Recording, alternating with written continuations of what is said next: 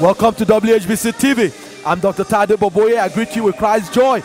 This is the day the Lord has made. We will rejoice and be glad in it. Great is our Lord and greatly to be praised. And yes, that's what we're doing here this morning. Praising our great God who has done great things for us. And we're glad that you've come to join us in this broadcast as we continue in our message series in the book of Esther with a message entitled Timing is Everything, Part 2. We're going to go back to where we left off last Sunday as we were talking on the Father's Days on the two things that we men need and want you, our women, to do for us. Just as I see what King Ahasuerus would want and need Esther, the queen, to do for him at such a crucial time as we come to Esther chapter 5. Why don't you invite a friend, join us as we worship, and I'll come back and pray with you. It's going to be good. Hey, it's going to be good. You'll be blessed. In Jesus' mighty name, amen. Receive the word. Hallelujah. Last Sunday being Father's Day, we began to challenge you, our ladies, on the two things I believe women want and need you to do for us at any crucial time. Based on what I see, King Ahasuerus would want Queen Esther to do for him, even though he may not have said it in so many words. Right here from this text. Two things. Because I believe that men were destined for greatness. There's an irrevocable destiny that awaits us, men. But we're also in a spiritual warfare.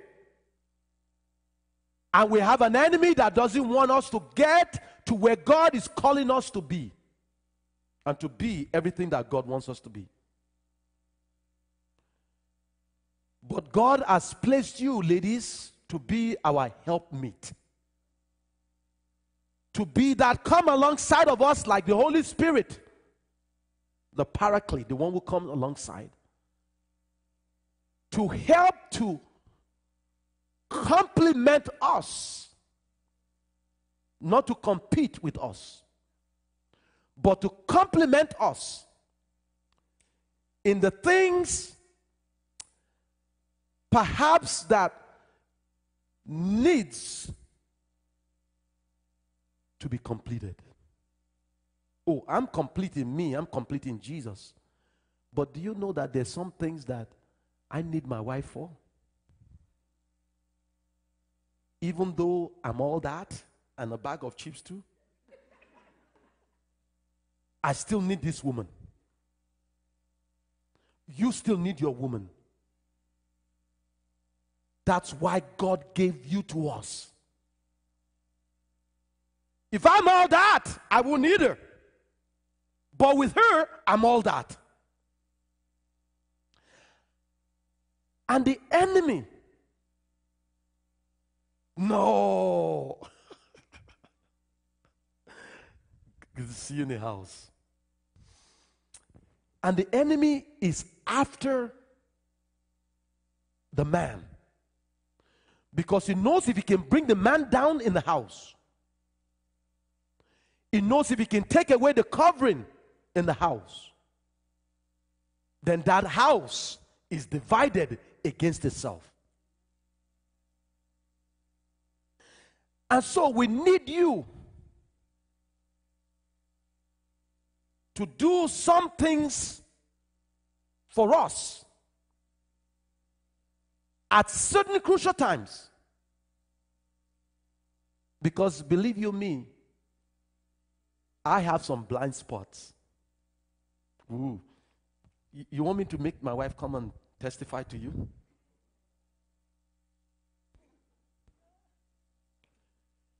And you have some blind spot too.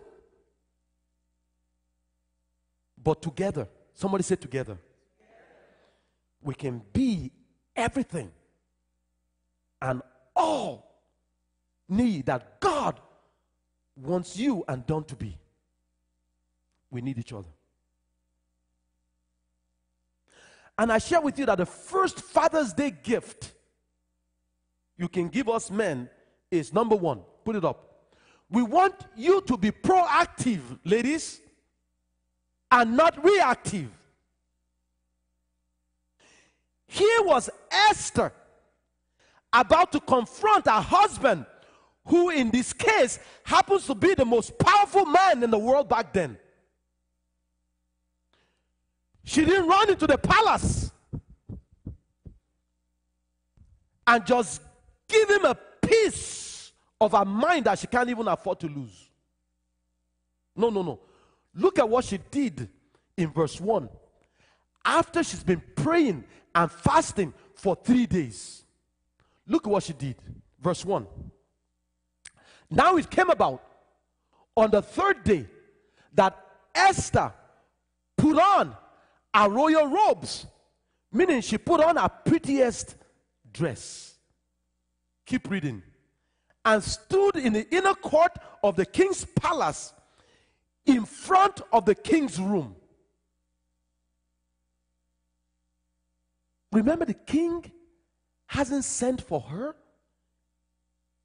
in how many days? 30 days. Here was a wife who hasn't seen her own husband in 30 long days. Forget about a man having a need.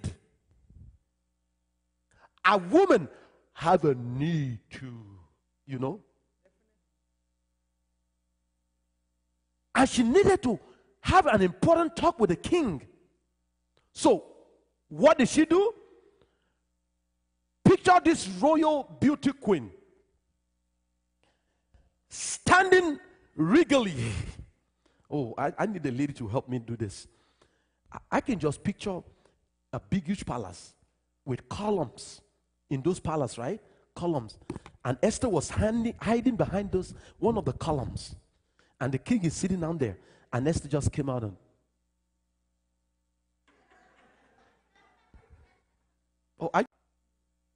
in verse 2, standing here, she took his breath away. Ladies, do you know there's a way to take your man's breath away? When you need to get his attention without marching into the living room and planting yourself between your man and the TV with your hand in your waist, going demanding, it's you or the TV. Do you know there's a way you can get your husband's attention without planting yourself in front of the TV? She didn't even go sneaking some Bible verses and putting it on his pillow. Or blasting the whole house with the pastor's message. Where are my married sisters here? Married sisters, let me hear you. Where are my married sisters here? Have you forgotten how you first took your man's breath away? When he first laid his cat eyes on you? Have you forgotten? No. Who says the honeymoon has to be over? Sure, the king hasn't sent for sister girl in a month. And what the sister girl Esther did, she prettied up herself. Look for a woman next to you and say, pretty up yourself, girl. Pretty up yourself, girl. Pretty up yourself, girl. I just want to say to a sister here, it's amazing what putting on your husband's favorite dress will do to him. Come on now. Oh, it's amazing. Ladies, I was thinking about that as I was doing this study, and I came back to it again. I said, why would the scripture tell us in verse 2 that she put on a royal robe? What significance does that have? What's that got to do with anything? It's got much to do about what God wants to do here so the king's attention can be gotten. And there's something you women have that can get our attention. Pretty up, pretty up, pretty up. Ladies, there's nothing wrong with dressing to get your husband's attention.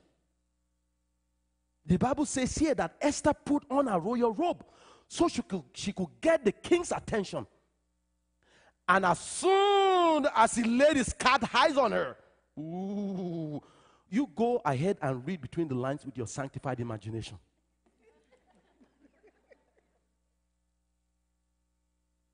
I'm saying there's nothing wrong with dressing to get your husband's attention as long as you're not trying to get another man's attention. You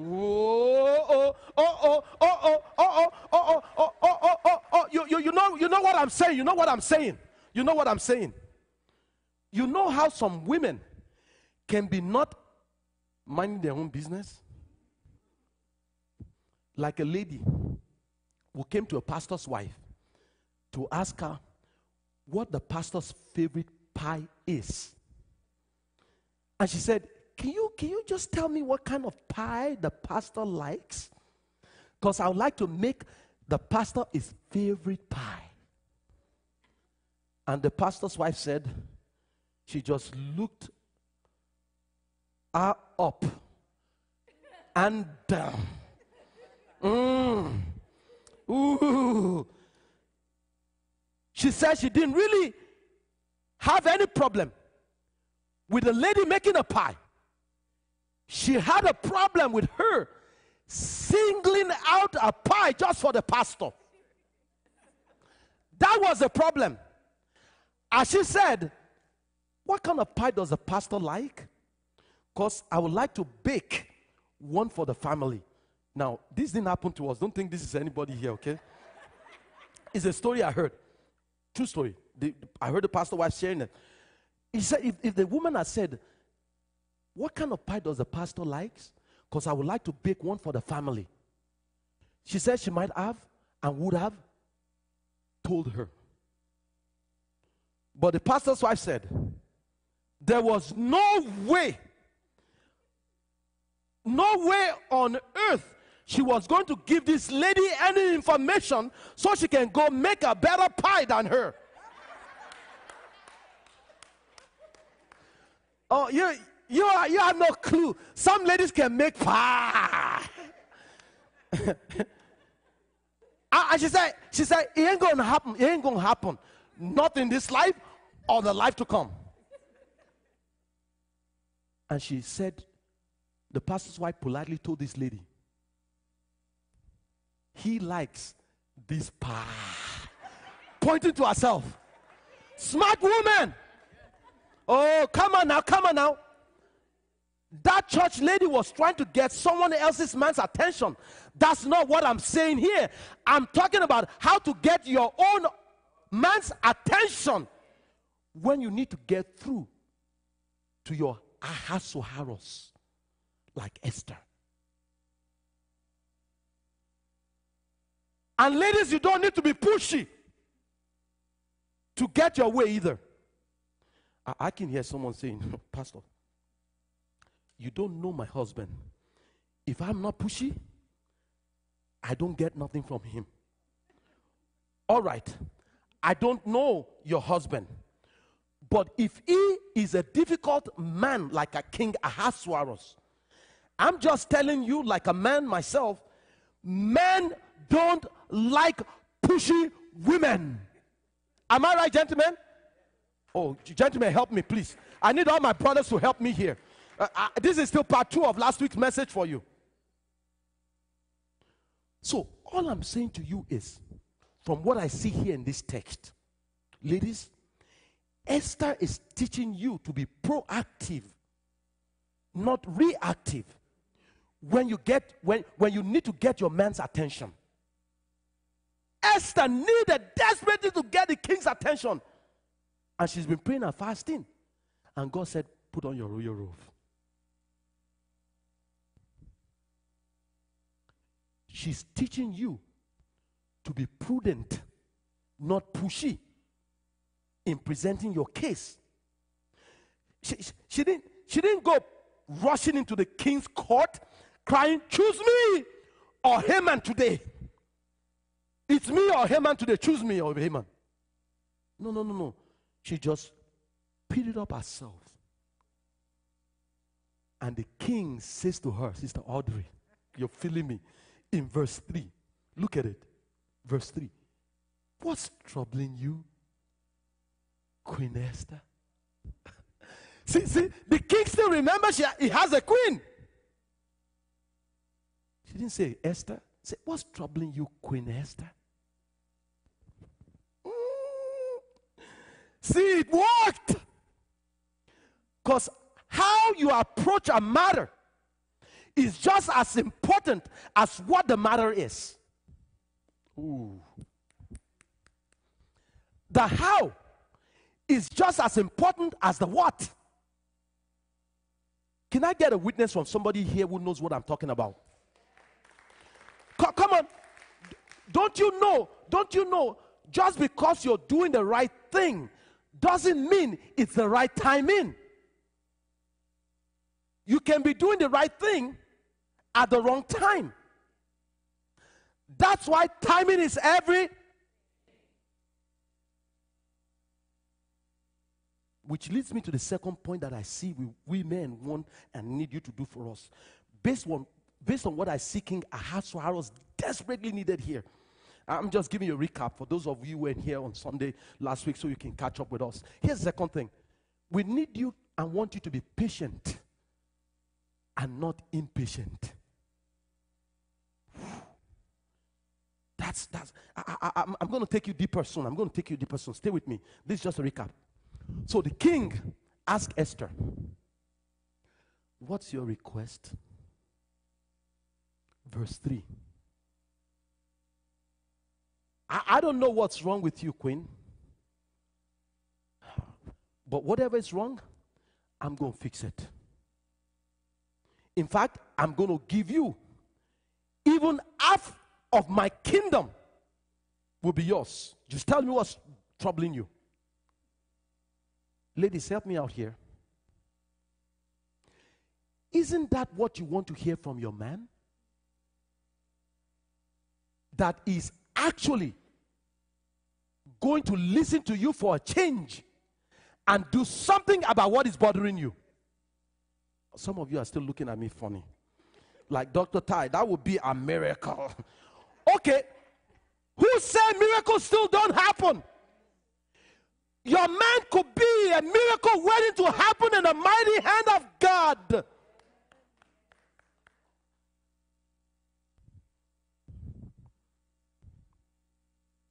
But look at Esther's answer to the king. Oh, I'm liking this woman already, and I don't even know her. Verse 4, except what I'm reading. Verse 4, Esther said, if it pleases the king, may the king and Haman come this day to the banquet that I prepared. Haman! You mean Haman the hater?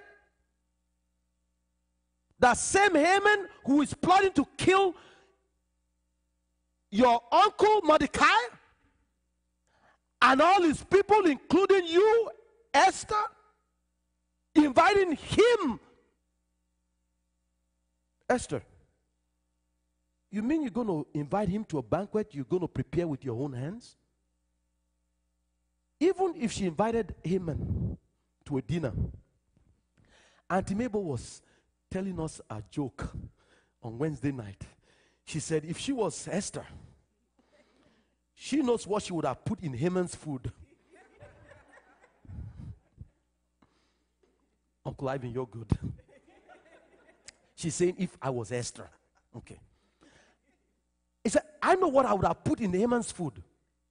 I mean, this is Esther's moment to rip Haman apart. The king has just given her a blank check to use as she wants. And says, whatever it is, I'll do it for you up to half of my kingdom. But she didn't use the check Instead, it's more like, guess who's coming to dinner? She could have even said, I'm glad you asked, King. You want to know what's troubling me?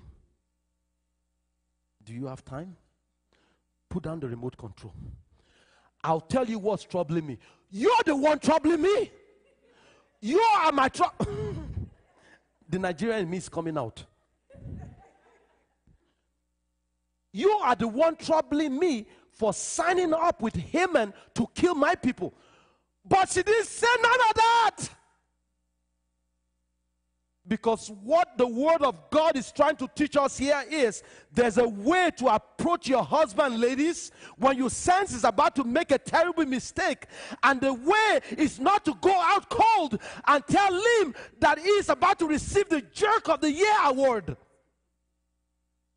Why? Because timing is. Oh. Turn to the person next to you and tell them timing is everything. Timing is everything.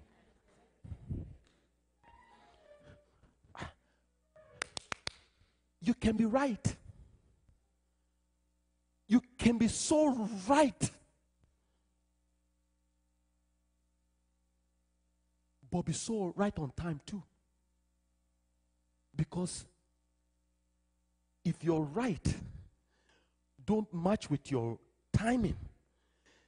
You sabotage that right at the expense of the timing. That's why the Bible says in Ecclesiastes chapter 3 verse 1, there's time for everything under the earth. A time to be born, a time to die. A time to shout, a time to be silent. A time to sow, a time to reap. A time to tear apart, a time to tear down. A time to build up, a time to tear down. A time to speak, and a time to shoot.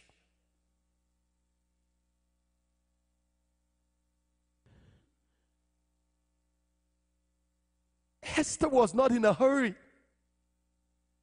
You know why? She's patient and not impatient. She's been waiting on the Lord in prayer and fasting for 3 days. Verse 5. So the king and Haman came to the banquet which Esther had prepared. See, ladies, that worked too. She gave the men a full course meal before unloading. Are you getting the picture here? A good sumptuous meal will do the trick for us too. What do y'all say? What do y'all say? The way to a man's heart is through his. Oh, it always works, baby. So watch this. The king says to Esther again, verse 6. What is your petition? What is your request? Name it, and I will give you up to half of my kingdom. Verse 7. So Esther answered and said, my petition and my request is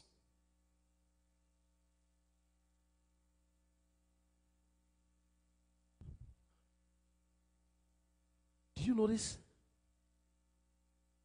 there's a break there? Do you notice there's a break there?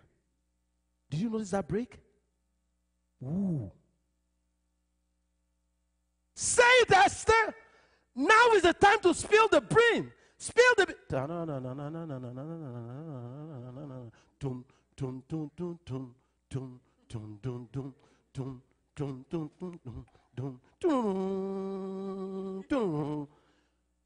My petition and my request is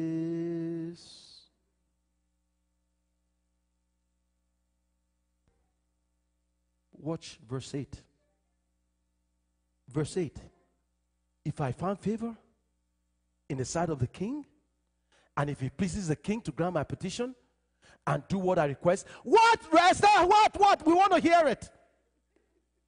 May the king and Haman come to the banquet which I shall prepare for them, and tomorrow I will do as the say what, Esther?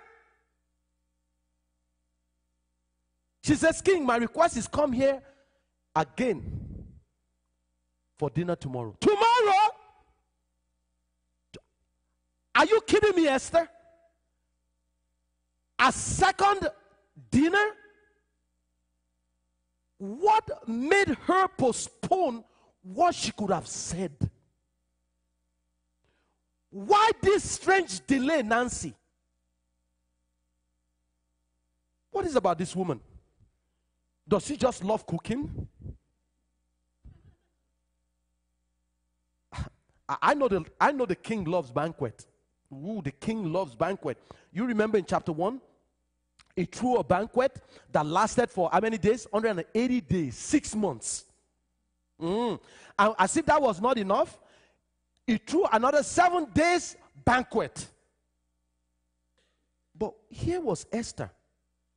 She's made the dinner to ask the king to save our people from the genocide Haman the hater was planning. So she has both men where she wants them, and they're drinking. Everybody's happy. The king asked her for whatever she wants, and she said, what I want is for you to come to dinner tomorrow. What? Oh, somebody missed that. Somebody missed a juicy one. Tell your neighbor a juicy one is coming. I told you last Sunday. I'm taking you deeper now. That's all recap. I told you last Sunday when you come back that I was going to tell you something you've missed here. See, something supernatural happened to Esther between verse 6 and verse 8 to make her to change her mind, to make her go tight-lipped. Something happened between verses 6 and 8. There's a divine delay. Write it down. Divine delay. Not Esther delay. Because there are some things that you and I delay about because God says move, and we don't move, we delay. But there's a delay that is called divine delay. No matter what you do. I said no matter what you do. If it's not the time, doors are going to be shutting. You're going to be wondering, what in the world is going on? Why are the doors shutting at me? Divine delay. Somebody say divine delay. Oh, divine delay is good. Watch this. Something happened. Because timing is everything. Did you see in verse 7 that Esther didn't finish her sentence? Go back to verse 7. She didn't finish her sentence in verse 7. She said, my petition and my request is, colon. There's a break. And it goes blank. And then she jumps to, let's have dinner again tomorrow in verse 8. That's not our request. Something is happening here, church. So, I know you all wanted to know what made her change the subject. That's why you came back this morning. So, who here is ready for the juicy one? Some would criticize Esther for not pleading her case right there and then. Esther might even seem like a fool to some for not striking while the iron was hot. What the world will teach us, what the world will teach you, is strike when the iron is. The king had just promised to give her whatever she wanted. So what was she waiting for? I'll tell you. Write this down. It's not what she's waiting for. It's not what she's waiting for, but who she's waiting for. Oh, that is deep. That is deep. That is deep. See. We're going, what is she waiting for? No. Who is she waiting for? She's been waiting on the Lord, who she's been praying and fasting to. And it's that God, I believe, who stopped Esther right in her tracks before she opened her mouth. Because the timing wasn't right yet. There's a divine reason the request, Michael, was pushed back till the next day. A divine reason. See, the providential God knew that it was going to be much better. My Auntie Vi, it was going to be much better if this matter was pushed back the next day. So God directed Esther's step to. Do you know there are times where you just wanted to say something to somebody and you just. That's God. That's your divine delay right there. Because something in you wants to give them and rip and just give them a piece of your mind. But that's the divine delay because the timing ain't right. Why? Because there's a principle in the scripture called in the fullness of time. Oh! Oh, somebody missed that. Somebody missed that. There's a principle in the scripture called in the fullness of time. See, Haman's fullness of time hasn't come yet. His fullness of time has to come before God does what God wants to do here. See, I told you to interact with your word whenever you're reading. Don't just read. If Esther wasn't impatient in spilling the beans right away, the king might have given Haman a benefit of a doubt. After all, Haman was his second-hand man. There's something called loyalty, you know. Even though Esther is the queen, Haman is also a second-hand man. He's going to say, okay, well, Esther, let me investigate. He won't go right away if he's a man who wants his salt and just say, oh yeah, I believe you. You want to give him a benefit of a doubt. But because timing is everything and the fullness of time has not come yet, Esther pauses and says to the king, oh, come back tomorrow. In that God also needs time to work on three things. Just as important as the things we're waiting for is, somebody here needs to understand that the work God does while you're waiting is equally important. Oh, let me say that again. Thank you. Oh, wow, you're right on, Deacon. Just as important as the things we're waiting for is the work God does while we're waiting. Oh, that's good. And the three things he needs to work on while we're waiting are this. Write it up. Put it up. Quickly, I'm going to give it to you right now. Number one, he works on us. Number two, he works on others. Number three, he works on our circumstances. Those are the three things throughout the scripture. While we're waiting. Oh, I know waiting is something that don't come natural for any one of us. Especially in this age of instant everything. We have instant potato, instant tea, instant coffee, instant rice. There's even a place in the state, I don't know if you all know that. There's a place in the state where you can go and have an instant funeral. All you need to do is just drive through, go through the drive-through, and pay your last respect to your Uncle Boo. And you're done. Drive-through funeral home in the States. Oh, it's hard for us to wait for anything. Is there anybody in here who love waiting? Like the man who was trying to understand the nature of God and time.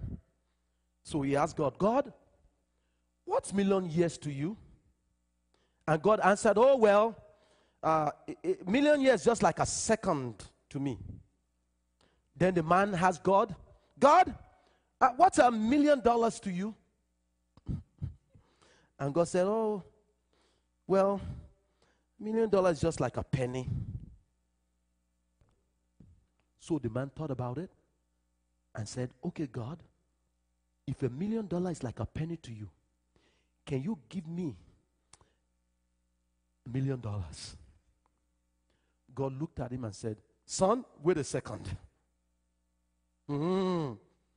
That's going to be a long wait. Wouldn't you say? Because the scripture tells us that with the Lord, one day is like 1,000 years. And 1,000 years is like one day. That's not a long time for God. That's a long time for us, but not for the Ancient of Days. Hello, somebody. Because if you are a believer and you've lived long enough, you should know by now that God doesn't walk at the speed we want him to walk. Has anybody noticed that when you are in a hurry, God isn't? The hardest kind of waiting is when you're in a hurry and God is not.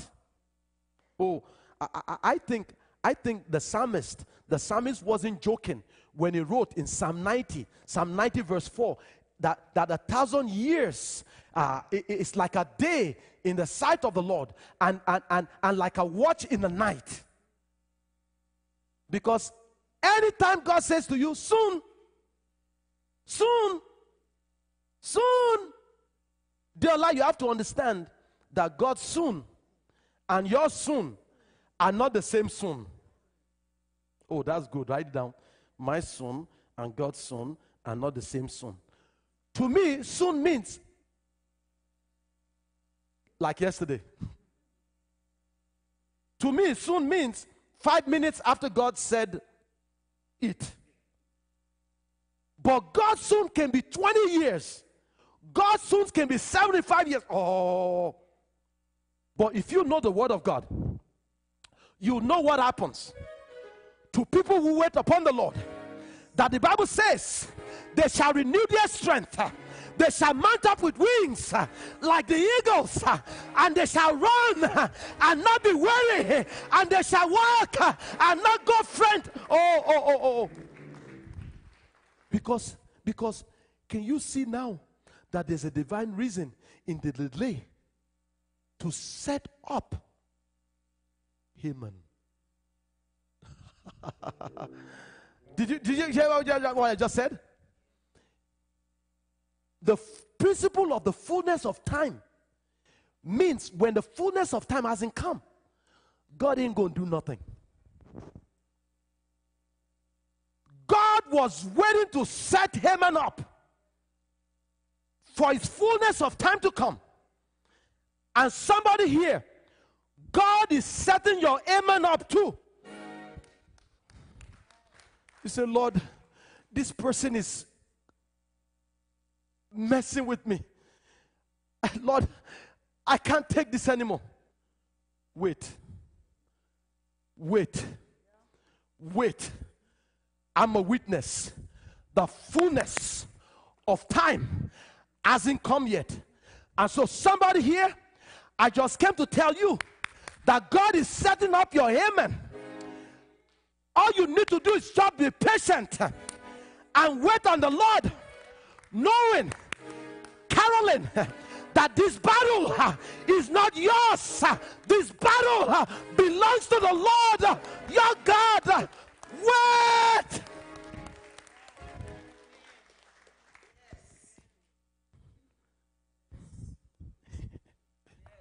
Come back next week. Esther didn't even have to fight anything. She didn't even have to say to the king, this is what is wrong. Watch this. The rest of the plot in the story shifts back to Haman in verse 9 to 14. Because God is still working behind the scenes. Esther may be ready to spill out the beans on Haman, but God still needs to make the king see Haman for who he truly is. Yes. Esther could be ready, but the king wasn't ready. And Haman's fullness of time still has to come. See, it works on us, others, circumstances. And he needed to, the king needed to see a convincing proof of who Haman truly is.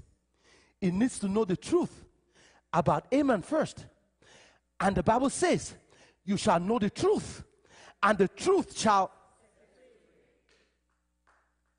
That's why you can't just base your feelings on just what you hear. The truth shall set you free. Keep reading, verse 9. Then Haman went, I'm almost done, went out that day glad and pleased of heart. But when Haman saw Mordecai in the king's gate, and he did not stand or tremble before him, Haman was filled with anger. This person here, I was going to use a word, I won't even use it. It's like two people are living in him. Happy.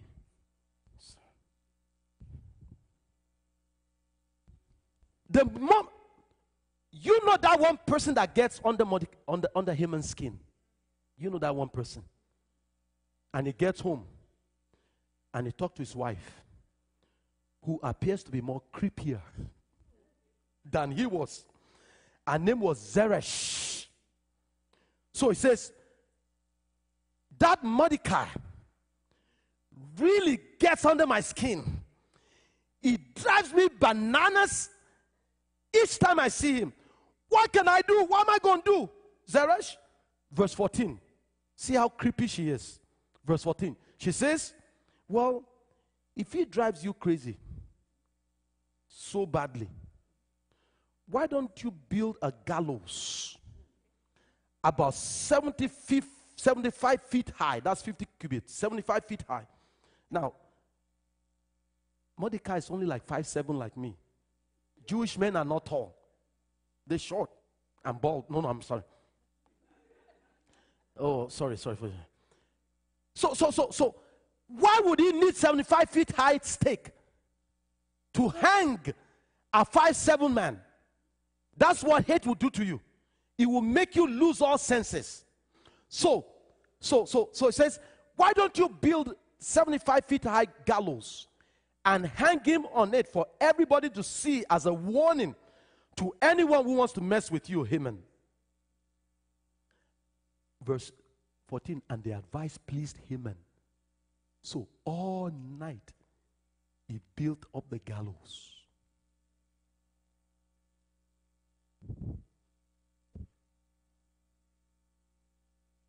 Intending to hang Mordecai the next morning.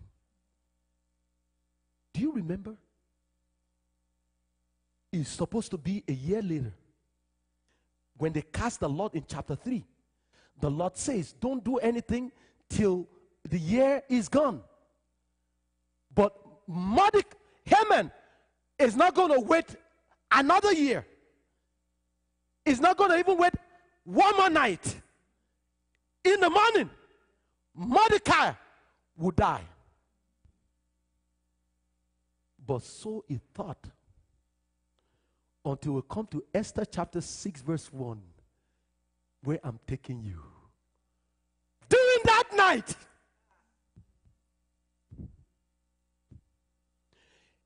everybody said that night.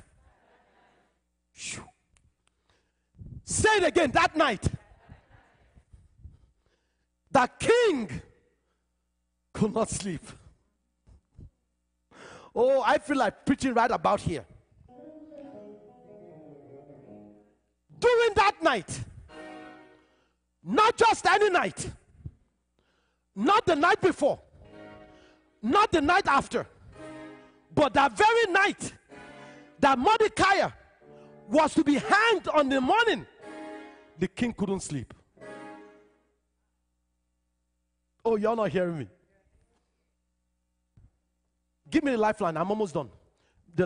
I'm giving you 2 life points. I'm not usually giving 2 life points, but give me the next life point. Watch this. See, sometimes God's timing requires an overnight express delivery. Somebody holler that night. It was in the middle of the night, in the midnight hour, that Paul and Silas had their prison breakthrough in Acts chapter 16. And the Bible says in verse 25, but about midnight, somebody holler about midnight, Paul and Silas were praying and singing hymns of praise to God. Verse 26, and suddenly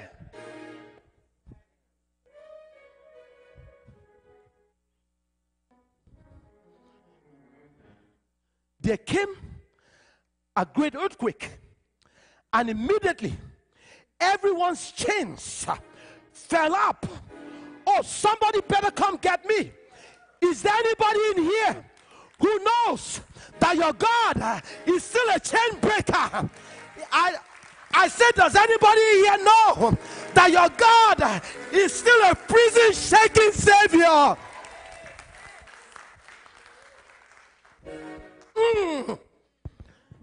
Has anybody here discovered that sometimes God's miracle ain't so much in what he does as to when he does what he does?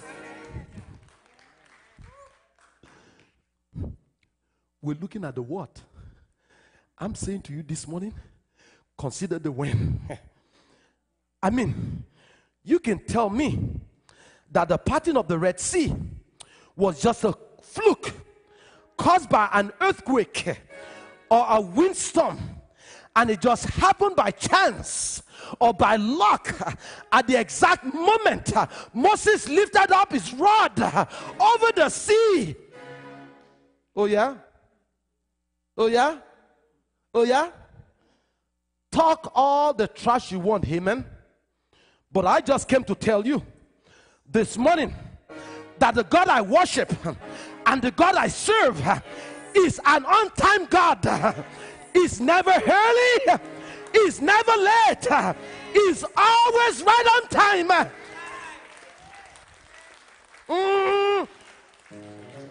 It may not come to you in the morning, it may not come to you in the noonday, but you can count on it. As surely as the sun will rise, it will come to you at the right time. So wait for him.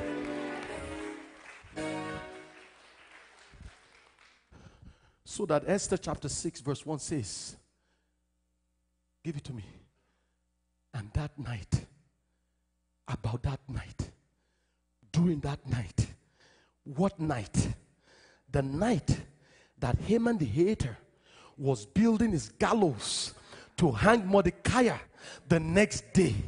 I'm talking about that night that Queen Esther delayed telling the king what was troubling her. I'm talking about that night that Haman think he is the boss over you. I'm talking about that night, not that night, but that night that the king had insomnia and he couldn't sleep. Oh, I could have called this, Sister Dunn, I could have called this message that night. I'm saying the king in Persia may not know why he can't sleep, but there's another king in heaven who knows why the king in Persia can't sleep. Because my Bible says in Psalm 121 verse 4, behold, he who keeps Israel will neither slumber nor sleep. So somebody here, I just came to pray over you as I go take my seat. I just came to pray over you. I don't know why God brought you here. I don't know why God brought you here. I just came to pray over you. In the mighty name of Jesus. I said in the mighty name of Jesus, don't let your Haman scare you. Don't let your Haman intimidate you, Esther, into rushing into things and running ahead of God. You just be proactive and be patient, because David says to tell you in Psalm 121, the Lord is your keeper. Somebody shout amen. I'm praying for you now. The Lord is your keeper. The Lord is your shade on your right hand. The sun will not smite you by day, nor the moon by night. The Lord will protect you from evil. Shout amen. The Lord will keep your soul. The Lord will guide your going out. The Lord will guide your coming in. From now and forevermore. Shout yes.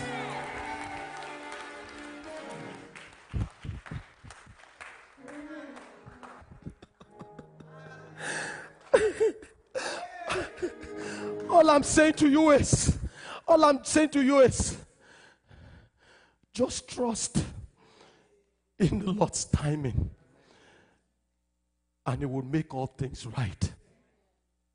Stand up on your feet. Worship Team. Welcome back. Wow. I hope you were blessed by that message. A continuation, part 2 of timing is everything. Hey, women, ladies, we need you to be proactive and not reactive.